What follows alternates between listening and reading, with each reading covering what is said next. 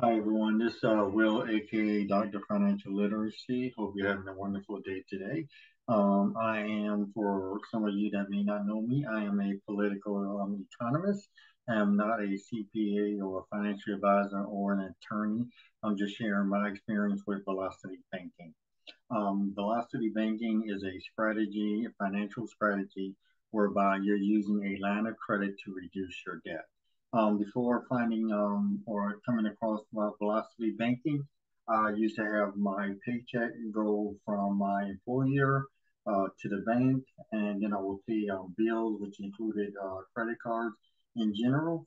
Now I have my paycheck go from my employer to the bank and then immediately to my credit card, some of the higher credit cards that I have. And by doing that, I'm reducing the average daily balance and I'm reducing the principal. In doing velocity banking, debt is one of the things that unfortunately it seems like you already have or you must have. And then you having the various types of lines of credit, which were the MasterCard or the Visa.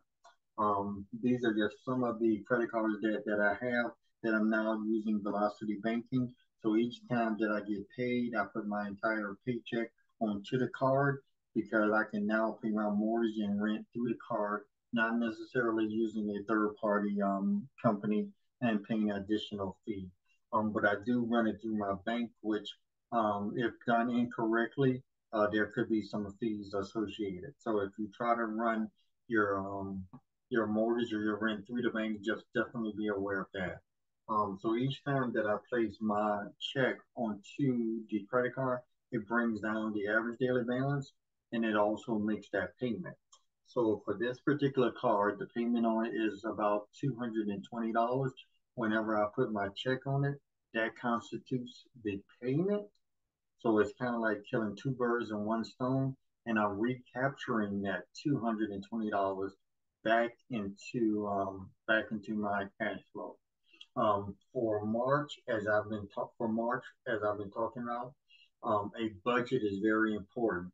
And because I put the budget in place and I'm now looking at the numbers, these are the items that are chargeable that I have been paying on the card, but been doing it much later.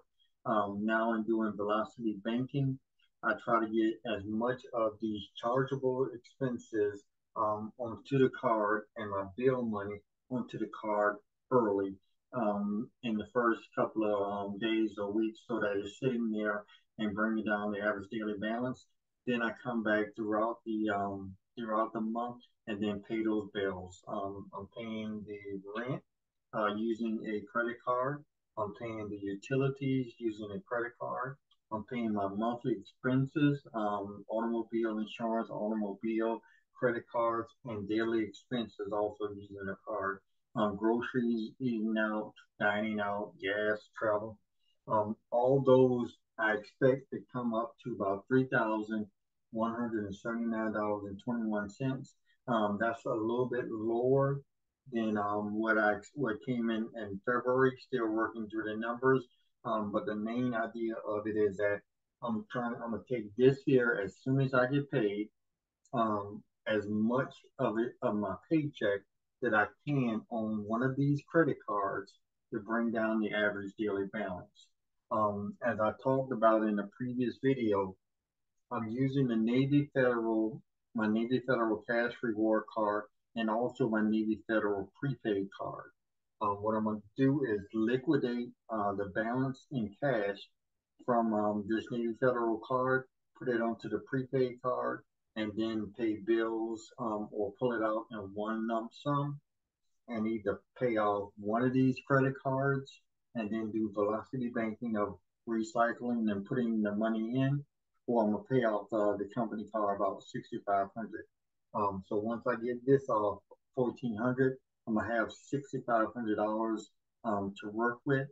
I will liquidate that, put it onto the Navy Federal prepaid card, and then pay off my entire automobile or one of these credit cards, and then I just recycle and just repeat the system.